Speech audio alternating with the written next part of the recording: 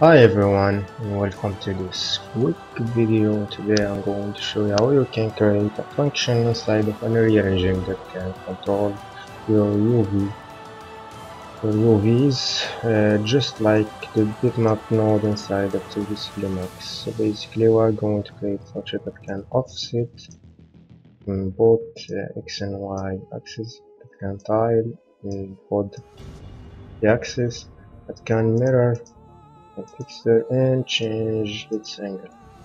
Let's jump inside Unreal Engine. I have a box here just for testing. I have created a material. It's very simple, just a texture applied to the base color. I created an instance from this material and applied it to the blocks. So first of all, we are going to create the rotation of the text. For this, I need a UV coordinate and a custom rotation.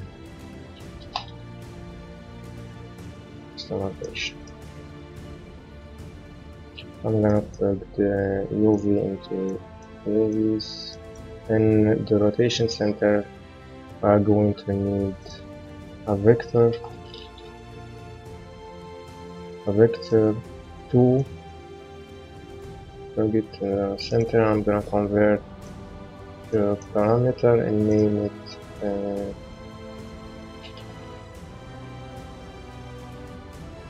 center. This is basically telling the function where is the center of our map.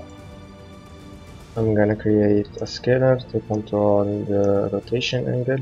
I'm gonna name it rotation angle.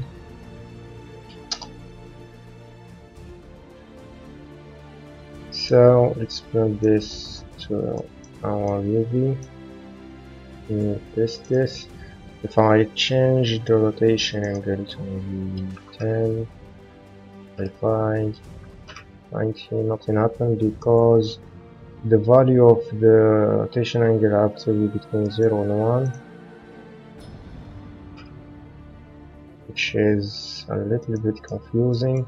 So I'm going to divide my rotation angle by 360 and then plug it back to my function. So now if I change this to something like, it's going to work. So I'm going to apply this, go into my material instance, and I have here center, and I have the rotation angle 90, 10, and my center control, basically where is the center of my map.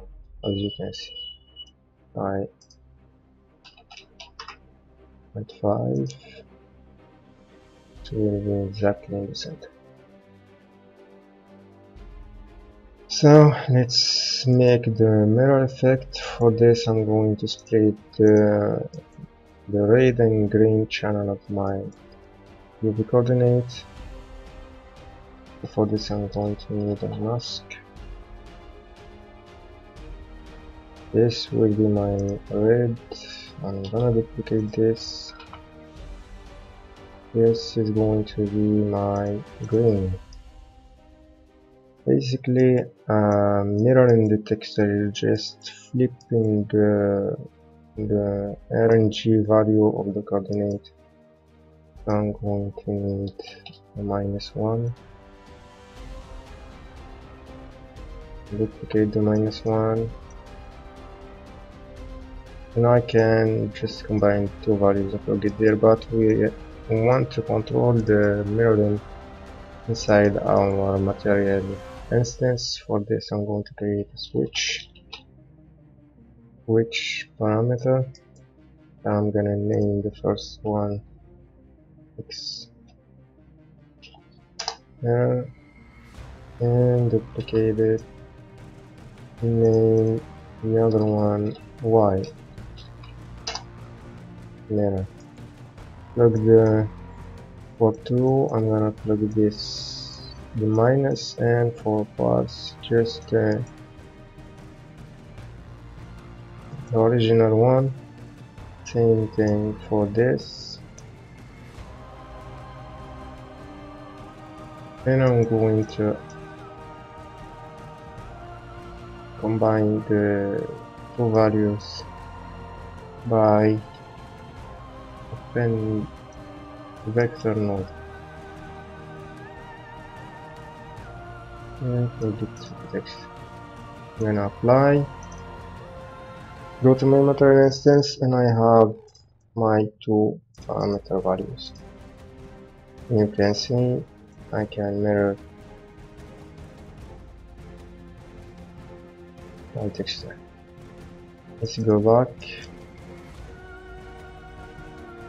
And now we will create the offset by just adding value to the red and green channel.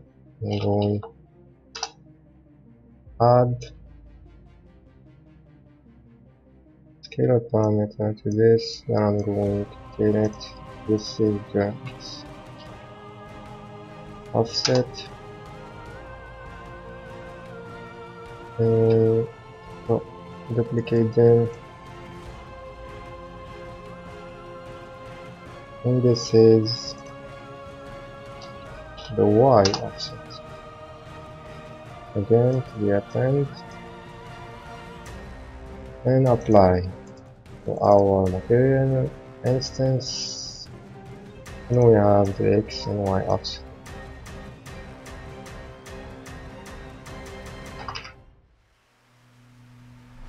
Let's go back. So for tiling I'm going to create bi-ax tiling and a global tiling. So for this I need multiply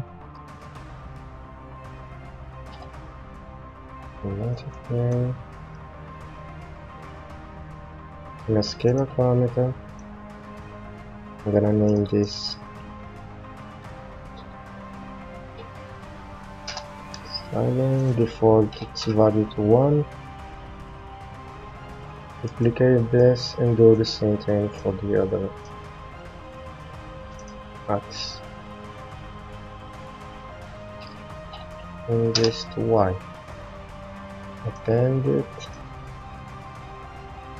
and for the global tiling I need another multiply and a scalar parameter. Just hold S and click on scalar parameter, or look for scalar parameter. It's the same thing. Look this, and I'm gonna default its value to 1 and name this global tiling, and plug everything to my instance. Apply, go to my material instance, and I have more values to play with now. So rotation angle will be 0, offset is 0, and I'm going to global tiling and tile this, set tiling, or I can tile it by X and by Y if I want. So basically this is everything. This is it. So you can see that this is a very simple material, but we already have a whole bunch of node here. I'm going to select everything and copy it and create a function from this.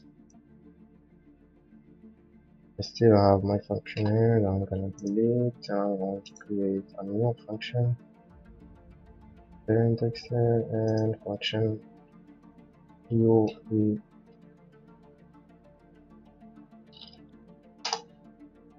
Open the function and paste everything in here.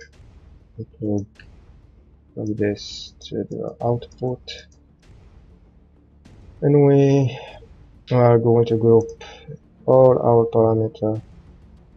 I'm going to create a group called QB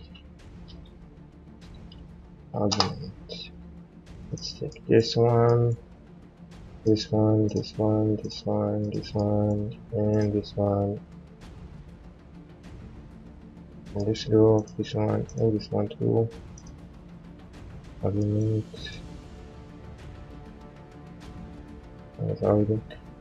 Let's apply. Go to our material. I'm going to delete all this and look for function material. Let's allow me to bring my function, any function I created, and use it inside my material. I'm going to UV coordinate. Here is it. This is my UV coordinate, and plug the result to my UVs. I'm going to apply and go back to my material instance, and you can see our parameters are now grouped by this group, and we still have all our controls: time, the rotation angle, the offset in both axes.